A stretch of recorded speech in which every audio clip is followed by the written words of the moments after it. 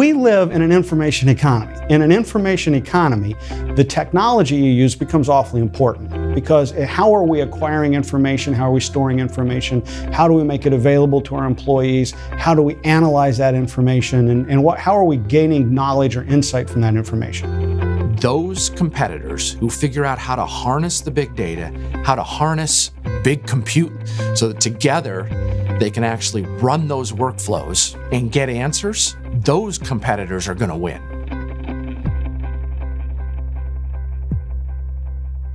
We are actually producing more and more information.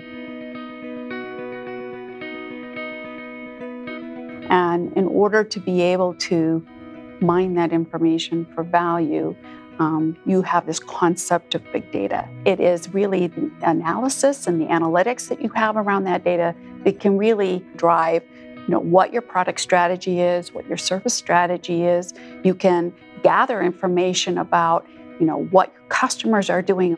It seems fairly obvious, but if you were to ask most companies today, they will tell you, we know how to collect the data.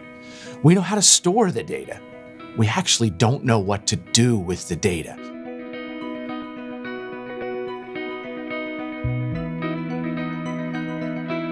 Big data is around volume, velocity, and variety. Those 3 V's tell you something about your business and whether or not the strategy that you have defined needs to be changed or altered. Well, what's interesting about big data is that it allows companies and organizations to predict the future.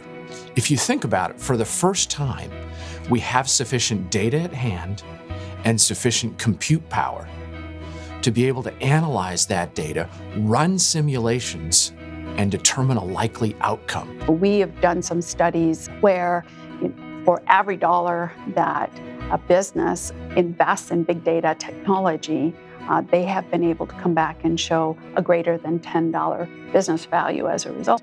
You should start off with an intention and a purpose. What is it that you're trying to glean from that information?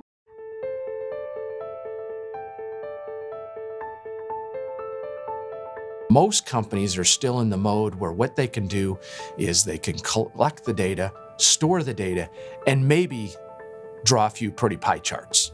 That's not what I'm talking about.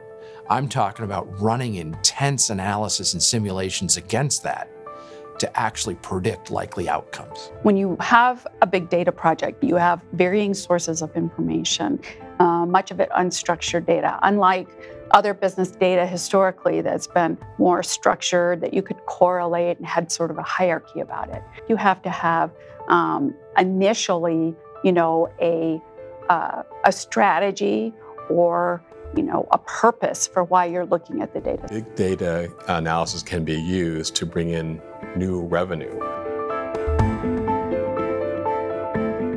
A very common practice these days is to analyze big data to find out what new products and services should be sold to an individual consumer. Through big data analysis, you can identify what are some areas for improvement in operations.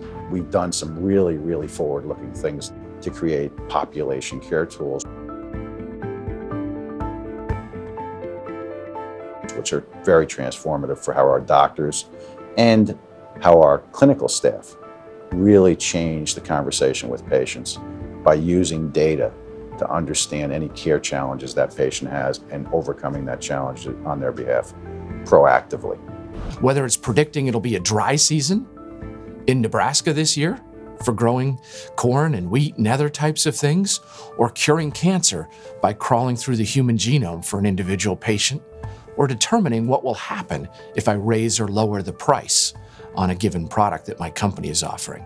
If you have your strategy correct and your purpose correct to start with, I think you'll find that it'll be very valuable. The first thing that I would do as a board member is ask, so tell me, what is the outcome? How are we going to use this data to make data-driven decisions in our business on a regular basis? Do we have the ability and the computational power, which in many cases companies do not, to actually run the analysis and the simulation of all that data so that we're actually doing more than just collecting and storing it, which is pretty much the norm today. Investment in big data appliances and the technologies is not trivial. You have the right personnel, right, that can actually analyze that data so that you see productivity improve. If the board can have a single snapshot of the key decision-making, what's driving the business from an external standpoint, what the external factors are, as well as the internal data within the organization, that's tremendously powerful for a board of directors to actually see how the business is moving. But it's really around what value are you getting from that analysis? How can you really see the value of that information?